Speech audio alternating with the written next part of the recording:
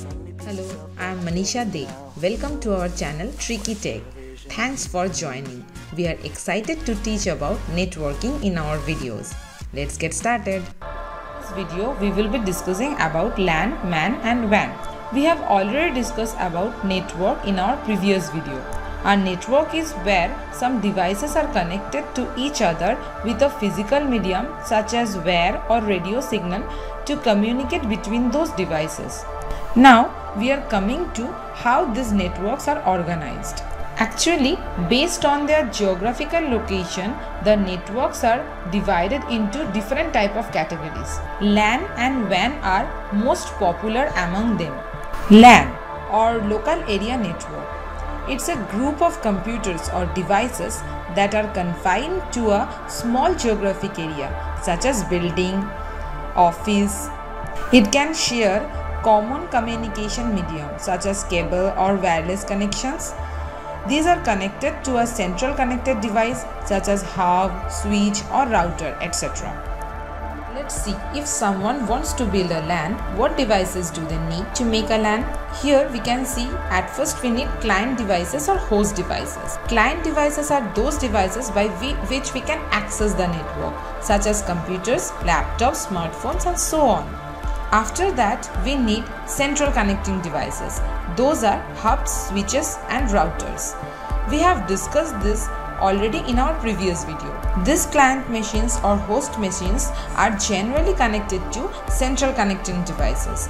Different central connecting devices performs in a different way, as I have said already. Now we are coming to network adapters, also known as network interface cards, that allows the computers to connect to a network. So all the client devices should have a network interface card or network adapters. Wired adapter features are called RJ45 port and wireless adapters features are called wireless access point or WAPs. The another thing we need an Ethernet cable. Ethernet is an technology which allows us to connect multiple devices to form a LAN. How data transfer in LAN? Before the data are transferred over network, it has to go through some interesting process. I think you all want to know that process, right?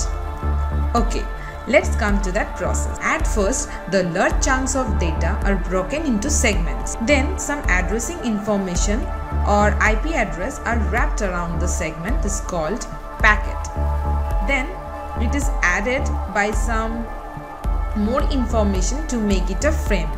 Then each frame are broken into a data stream of bits that we can see here and travel over the physical media in binary. When the data is received by the receiver, it goes through the reverse process. What the receiving computer is going to do? It takes all the bits and reassembles it into a frame. Then strip out the logical and physical addressing information. So it's no longer be a packet anymore. It's going to come back to the segments and reassembles the data in its previous form that was sent by the sender. We will be discussing about MAN, Metropolitan Area Network. Usually a metropolitan means a city. So MAN can be considered as a network within a city or in a metropolitan area. A MAN is similar to a LAN, but it spans an entire city using high capacity backbone technology and fiber optic links. MAN usually interconnects a number of LAN on entire city. If we create a network within a distance of 30 miles, we can consider that as a MAN.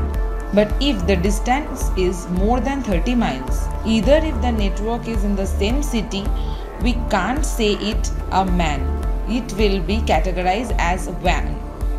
Wide area network. WAN is very similar to MAN.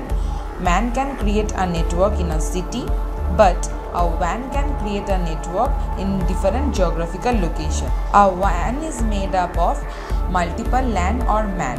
Now, one of the criteria of making a WAN is the distance should be larger than 30 miles. So any network where the distance is more than 30 miles, we can consider that as a WAN. The actual definition of WAN is, it is a geographically distributed private telecommunication network that interconnects multiple local area network or a metropolitan area network. The biggest WAN is of course the internet. Discuss about the differences between LAN and WAN.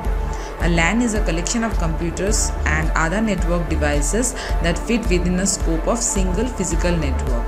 LAN usually restricted to a particular geographical region, just like a single office building or a single department within a corporate office or a home office or classroom, as you can see in this picture. Whereas a WAN is an inter-network that connects multiple sites and spans large geographical region. A WAN does not reside in only a single location as LAN. As here you can see, the networks of the different buildings are connected with the help of WAN. Discussing about another type of networking topology, and that is CAN. Actually, CAN and MAN are almost same. CAN stands for Campus Area Network. A campus area network is a computer network that links the buildings and consists of two or more local area networks within the limited geographical area, just like MAN. It can be a college campus, enterprise campus, office buildings, military base or industrial complex. We have discussed about different type of network topologies. If you have liked this video, please hit on the like button and subscribe our channel Tricky Tech. And if you have any queries on this video, don't feel hesitate to comment on the comment section below. We will try to help you as much as possible. Thank you.